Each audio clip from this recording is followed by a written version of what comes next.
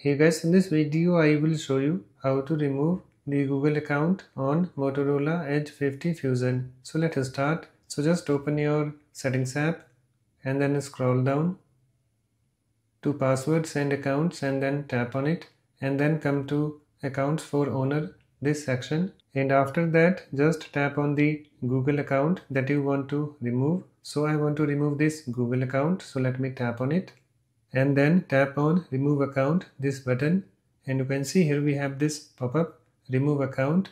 Removing this account will delete all of its messages, contacts and other data from the phone. So just read this message and if you agree, only then tap on remove account, this button. So I agree to this, so let me tap on it.